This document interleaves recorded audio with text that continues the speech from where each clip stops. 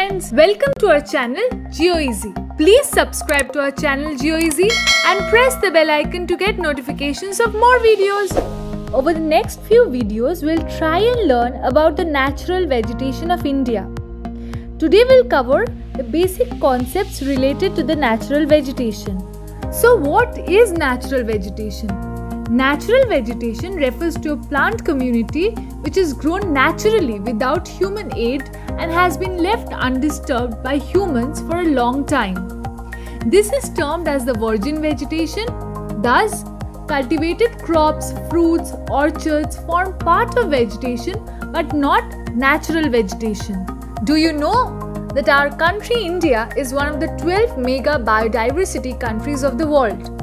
With about 47,000 plant species, India occupies 10th position in the world and 4th in Asia in terms of plant diversity. Now we need to understand the difference between flora, vegetation and forest. The term flora is used to denote plants of a particular region or period, while vegetation refers to the assemblage of plant species living in association with each other in a given environmental setup.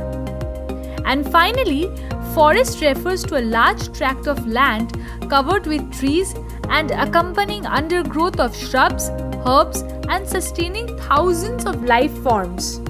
We often say that the forests are very important for our survival. But do we know why? To make learning more easier for you all, we have tried to divide the importance of forest under 4 heads. The productive function. Trees provide us with innumerable resources.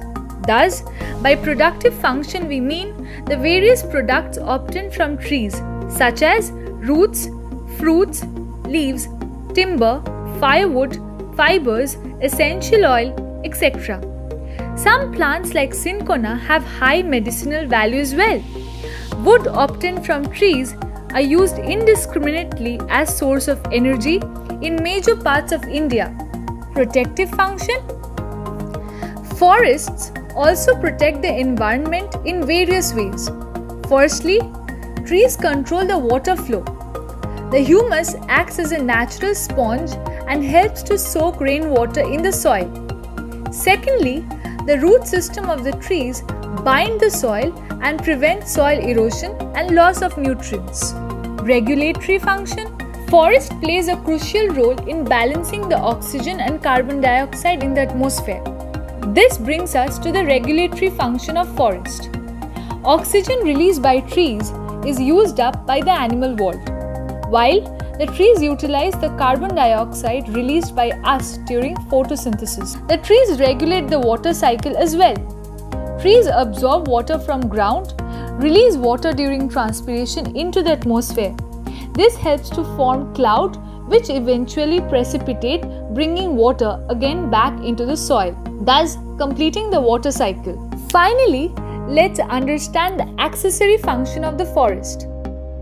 Different forests of India are a home to nearly 89,000 species of animals. The trees provide shelter and habitat to the wildlife. Forest also provides aesthetics and recreation to human beings through national park, wildlife sanctuaries and biosphere reserves. India being a vast country, you can imagine the types of bioforms available throughout the country. This brings us to the last topic of today's lesson, that is the types of vegetation found in India. These are the tropical evergreen forest, the tropical deciduous forest, tropical desert forest, tidal forest, and the mountain forest. That's all for today. Don't forget to like, share and comment below. And stay tuned for more videos.